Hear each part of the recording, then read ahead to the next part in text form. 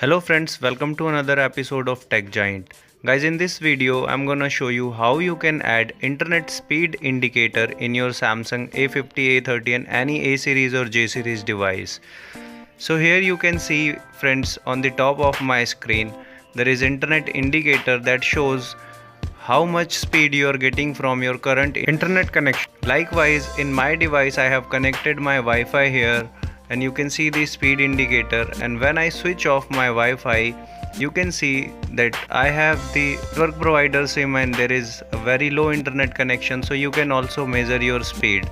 So guys, how you can do in your phone, please watch video till the end and follow all these steps carefully.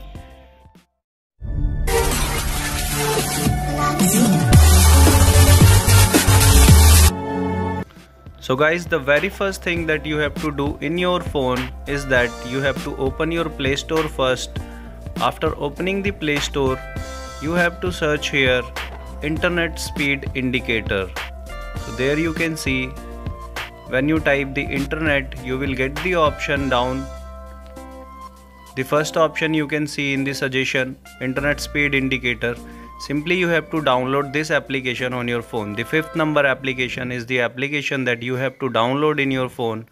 Once tapping on the install, this application will installed in your phone and you have to wait while this is being installed. So simply tap over it to get this application installed in your device.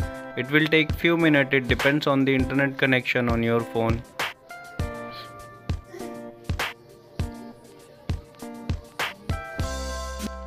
So once it's get installed, simply open it and on the first option in the application.